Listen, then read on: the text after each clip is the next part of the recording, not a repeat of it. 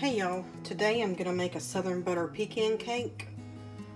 Simple, just throw it together, bake it, and then we'll have a simple sauce to go on the top. We're gonna start with one package of super moist butter pecan cake mix. This one's by Betty Crocker. I think there's other brands. Then to that we're gonna add 4 eggs,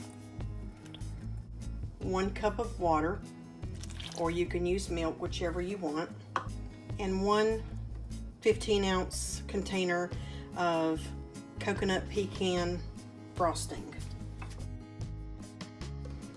And last but not least, 3/4 of a cup of oil. I use canola oil. You can use vegetable oil if you'd rather. We're going to mix this until it's combined.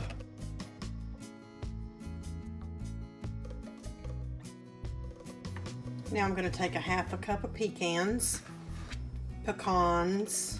however you want to say it, and we're just going to stir those in. And we're going to put this in a 9x13 baking pan that I've already sprayed with some non-stick spray. I'm going to bake this at 350 degrees Fahrenheit for about 30 to 40 minutes. Okay, while our cake is baking, we're going to mix together 2 tablespoons of butter with 1 can of sweetened condensed milk, and this is 14 ounces. And we'll just melt these together over medium heat.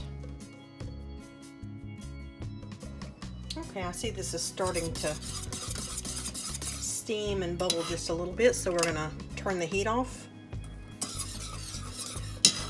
and add a 1/2 cup of chopped pecans. Okay, this is ready. I wish that you could smell it. Oh my goodness, it smells so good. I'm just going to cut a small piece so that I can show y'all. Well, I say a small piece. It depends on who you are if this is small or not.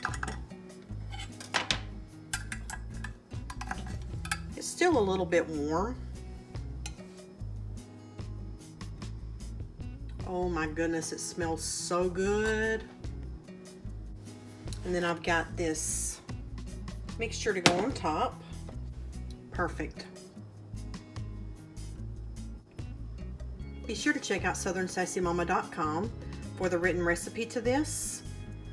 And check me out on Facebook, Twitter, and Instagram. And I will see y'all next time.